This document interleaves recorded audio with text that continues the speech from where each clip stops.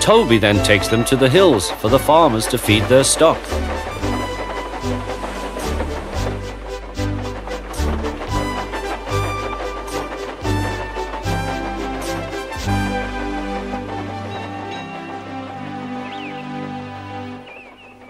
Whee!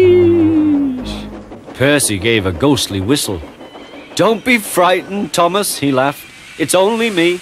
"Your ugly phiz is enough to frighten anyone," said Thomas. "You're like..."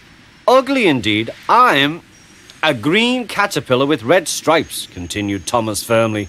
"You crawl like one too." "I don't." "Who's been late every afternoon this week?" "It's the hay." "I can't help that," said Thomas. "Time's time, and the fat controller relies on me to keep it. I can't if you crawl in the hay till all hours." "Green caterpillar indeed," fumed Percy. He set off to collect some hay to take to the harbour.